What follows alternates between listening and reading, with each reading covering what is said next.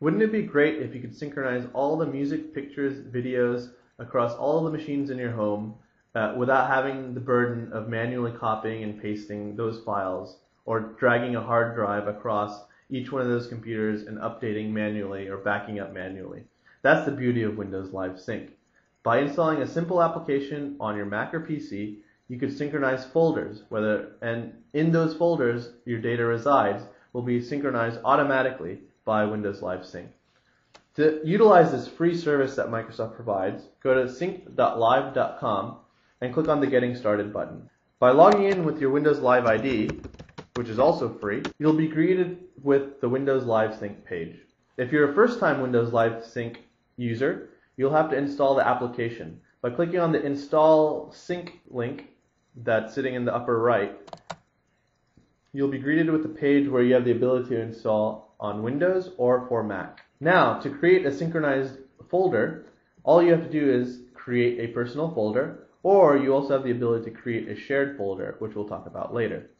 To create a personal folder, you click on the link, click on the computer where you want to initiate the shared folder. So in this case, I only have one computer set up at the moment.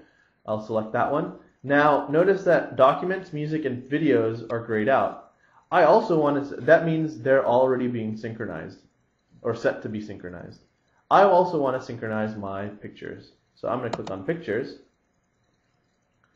And notice that I have the ability to go into the folder and synchronize at the folder level. But rather than just synchronizing a few of my pictures, I want to synchronize all my pictures. So I'm going to say Sync Folder here.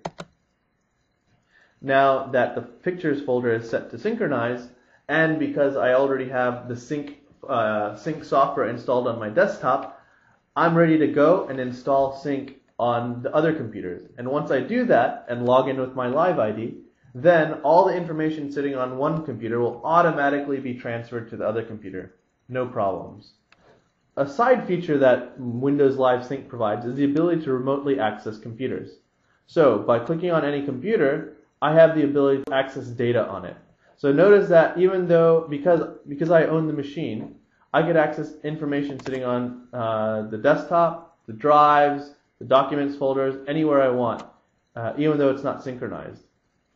This is useful for accessing files that you don't need to have synchronized, but still may need occasional access to. Thanks for watching Windows Live Sync. If you have any questions, feel free to write to Andrew Fryer on his blog. That's blogs.technet.com/Andrew.